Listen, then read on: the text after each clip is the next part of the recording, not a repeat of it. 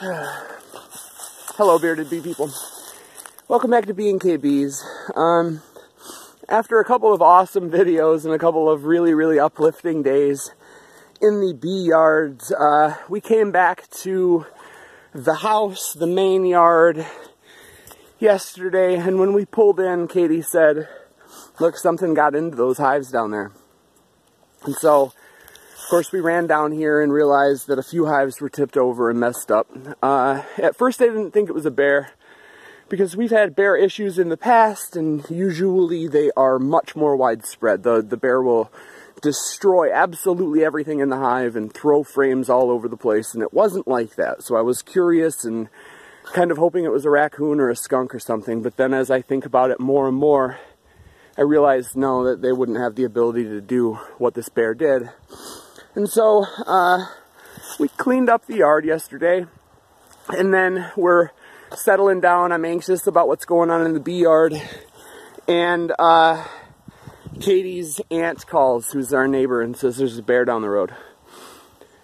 I love animals. I hate when animals mess with my animals, and so I obviously was on high alert, and we're watching, and we're watching, and we're watching, and then we look across the street last night, and there is a massive black bear just kind of strolling down toward our property. I chased him away. I ran out of the house, I screamed at him, I swore at him, and he ran away, and I came out over the course of every, couple of hours over the course of the last night, and kind of clapped my hands and made a bunch of noise and tried to dissuade him from returning. And I think that worked. Well, it definitely worked. He didn't return last night. But now, because I don't have the finances for a solar fence, and this yard is so big, it would be a crazy solar fence installation. We're doing what we've always done when bears hit a yard, and that is we're moving the hives out. So it's a sad state because this is our main yard. This was our first bee yard. This is the main row that started us off in beekeeping right here. And so this is the first time it's ever looked like this, or at least in the last bunch of years it's the first time it's looked like that. And so we've got bees in the back of the truck, and we are getting ready to bring them down the road to another yard. So I will probably get a little bit of us installing some bees down the road, but then we'll be back for more. And I don't know how many we'll move today, but the goal is to get at least the vast majority of everything moved out of here so that a bear can't damage us that bad.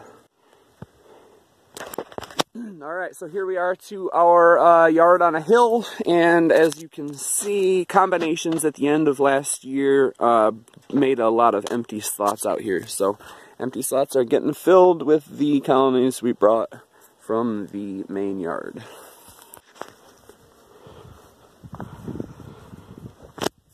Alright, so we are done for the day as the bees are starting to fly around, and I'm not trying to lose flight-aged bees at this time. That would be probably pretty bad for the colonies right now, as it's March 24th and like 41 degrees, and it'll get down at least near freezing tonight, so I'm trying to disturb these colonies as little as possible. Obviously, ideally, I wouldn't have had to move these colonies at all, but ideally it wouldn't have been in March.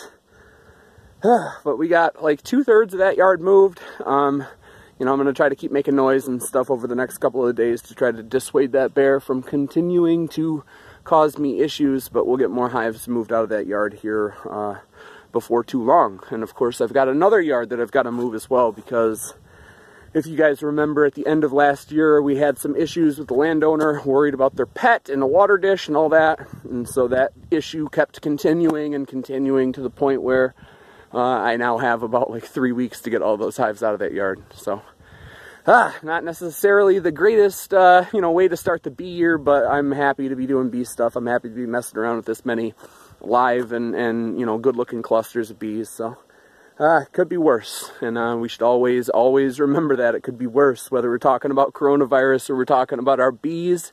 Try to, latch on to the optimistic side, and, for me right now, the optimistic side is, look at all these bees. So, I'm happy. Stay safe. Thanks for watching. Get out there and have some fun with your bees. See ya.